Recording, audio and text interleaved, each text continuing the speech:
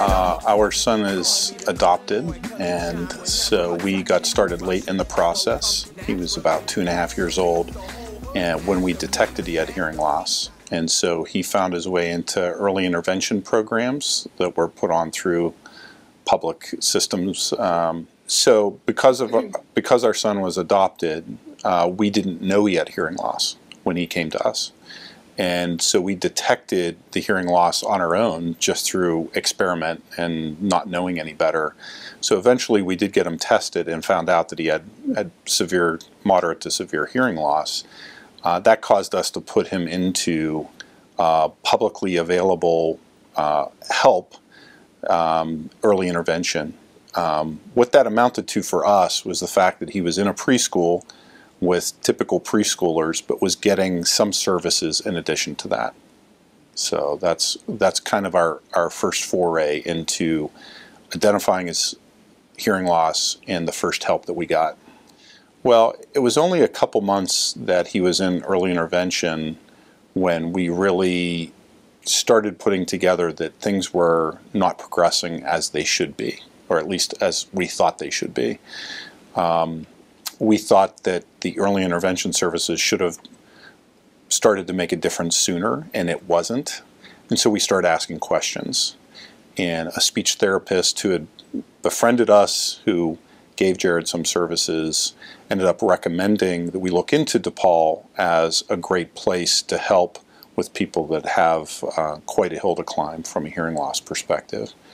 And so we went on the internet and found the website, and within about an hour or two had really decided this is the place that he must go. So I think it's one of those things in life where you really have to see yourself as an advocate.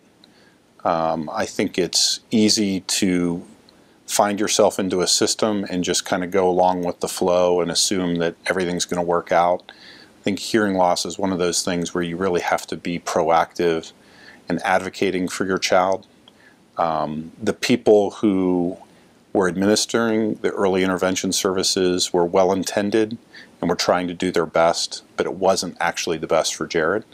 And so we really had to intervene and advocate for him to have a better outcome, and that's what led us to DePaul. He's always been a very positive and energetic little guy.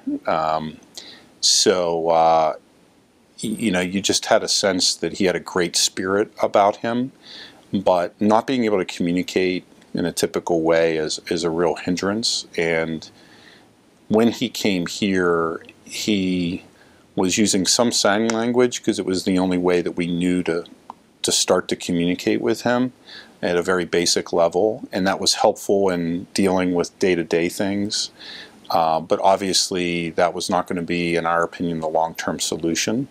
So once he started at DePaul and he started to pick up, you know, basic vocabulary, started to develop language skills, it was really amazing to see in what amounts to a very, very short period of time, relatively speaking, his development to be able to speak in sentences, to be able to use grammar. His vocabulary is just exploding.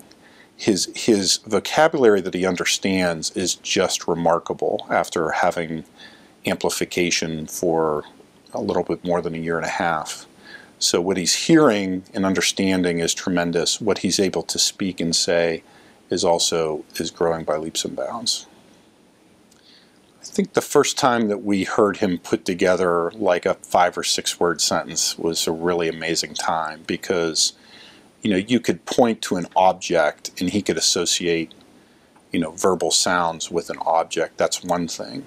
But when he's gaining the mastery of a language where he can contextualize words, both subject and verb, adding Keller or other adjectives, it was really when we started to realize that it was kind of all coming together. And like I said, that was not that long into the process.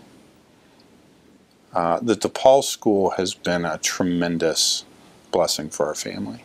We have gotten, obviously, the practical support of his learning oral and auditory skills, but having resources to understand the challenges that we're facing, resources outside of DePaul even that we could be pointed to. Having a community of people that understand because they're going through the same thing is very heartening as a family. And it feels like rather than being disconnected and on our own journey, it really feels like we're part of a larger journey that many people are going on at the same time. And that's very helpful. My wife and I really, when we have our moments by ourselves and we talk about the future, it's very exciting because Jared's a really, really smart kid. And he's also a very energetic, just an emotionally energetic kid. He's really engaged with life. And so it's one of those things where we have no idea what he's going to end up doing and where he will end up someday, but we know that the possibilities really are almost limitless. They're based on, hopefully, what he feels led to do with his life, but not being held back by any arbitrary limitations that he has. So we're really excited to see where he ends up in the future. So the DePaul School, for me, is it's an amazing community that will continue to help us help our son. And we want him, like any parent, to have every opportunity to succeed in life and to live a fulfilling life. And what DePaul is a community that provides practical knowledge, skills, information, tools, but is also a community of support. And even after Jared were to leave DePaul and mainstream and be integrated into a typical environment, I, for one, believe that DePaul will always be a part of our life as a community that we can go back to, both to benefit from the support, but also now that we've had this experience, to be able to help others who would come behind us, to encourage them, to point them in the way of a future that's optimistic and open-ended and not limited by any arbitrary problem that they may have been dealt with. One of the wonderful ways that our family is able to interact with DePaul is the fact that I was asked to serve on the Board of Trustees of DePaul. And we all have our own gifts and skill sets, and as somebody who has had some life experiences in working with organizations at different levels, I see one of the things that I hope to be able to make a small dent in is by service on the board. And as a organization standalone on its own right, dealing with financial and legal matters and human resource matters, the Board of Trustees, I think, is a wonderful community within a community that really has the best interests of DePaul, its administrators and teachers, as well as the students, really first in mind. And so it's a great privilege to serve on the board as we seek to make the most of what DePaul has available to the students and their families. One of the things that we really appreciate is the fact that the teachers who have been helping Jared through this journey, they're not just there to impart knowledge or a skill. They really care about Jared and they care about us. And that comes across in every interaction we have. Their accessibility, their willingness to engage us as parents, parents that care, their loving ways in which they help Jared learn.